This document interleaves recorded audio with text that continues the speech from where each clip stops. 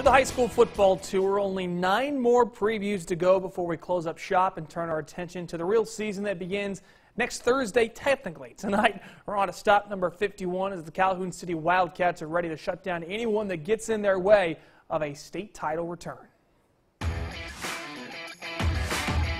WCBI's 60 Schools in 60 Days is brought to you by Toyota, Let's Go Places, and Emerson Animal Hospital, where your pets are family in West Point. There's arguably been no other school in the area that has been more successful in the postseason than the Calhoun City Wildcats. Winners of 35 playoff games in the last 15 years, head coach Perry Lyles has continued the tradition of power football at City. He expects the winning playoff tradition to continue in 2016 due to his senior class's success from their Pee Wee days. I told them this little team won the state championship when they're in the 5th and 6th grade. They were the Bears then, I think.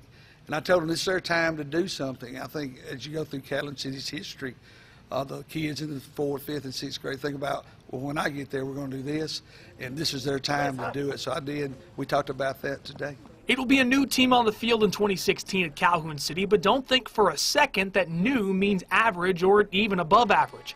The Wildcats are still loaded in spots all over the field, and they expect to be just as talented as last season, despite the losses on both sides of the ball. We just have to work harder because it's big shoes to fill, so we just got to work harder than we did the year before. I think this year's team will be a lot bigger up front, and that will help us a lot. And we have a lot more backs. I think this team has a lot of running backs, and Brighton, we sort of stuck with his abilities. This year, I think we'll be less predictable, and I think that'll help us. But there is the one name to replace that will be most difficult.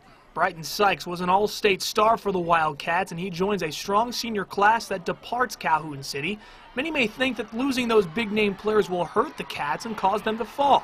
But that's exactly what the team wants you to think while they turn their sights on a state title return. They think because we don't have Brighton or Jalen, we're not going to be as good as we was last year.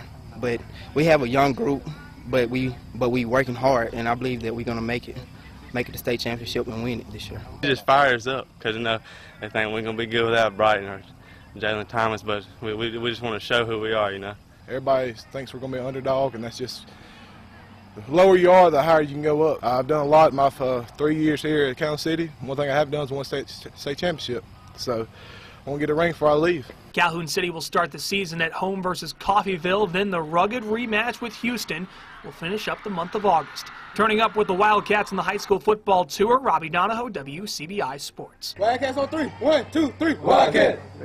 60 Schools in 60 Days with Calhoun City High School was brought to you by Calhoun Banking Center.